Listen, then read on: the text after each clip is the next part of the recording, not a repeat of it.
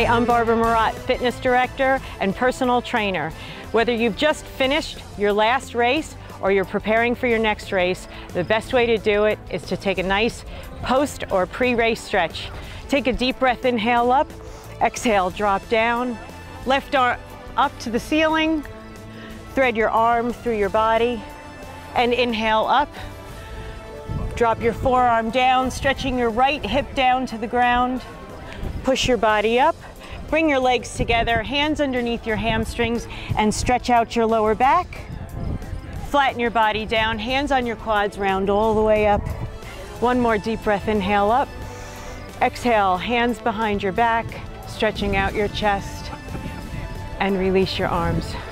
Good luck on your next race.